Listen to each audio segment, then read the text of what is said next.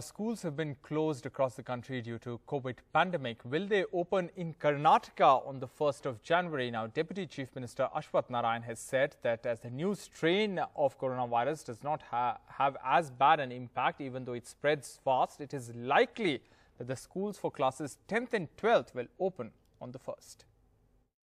It has been talked that it is a super spreader.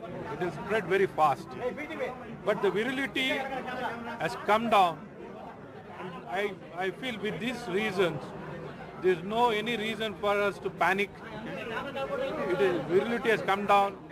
The manner in which the COVID-19 was affecting, if you compare with the original virus, the effect what is causing to the human beings has reduced completely and it has come down.